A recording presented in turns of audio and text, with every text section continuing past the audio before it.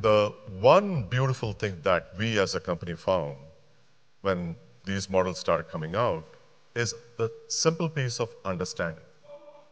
Understanding a human in natural language, basically. And the accuracy of that is through the roof, essentially. So it's almost close to 100%.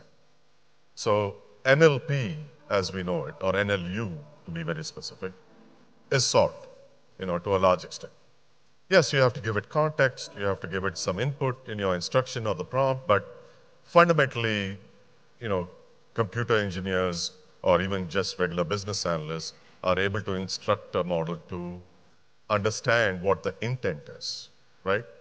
And the entity extraction is also solved to a large extent. The more important thing that's coming out is planning. And I'm pleasantly surprised with the planning capabilities of many of the models.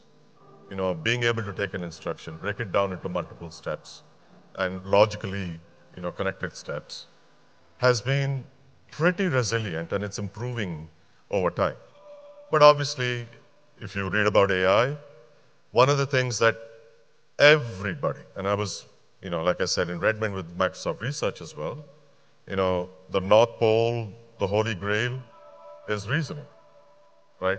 Reasoning like all of us do in our own minds, is based on our historical knowledge, it's based on the current context, the current environment, and all of that, essentially. So it's a tough problem to solve.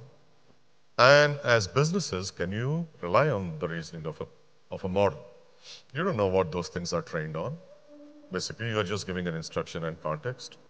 But if you are able to rely on the reasoning to some extent, with some guardrails, with some boundaries, basically, it creates so much value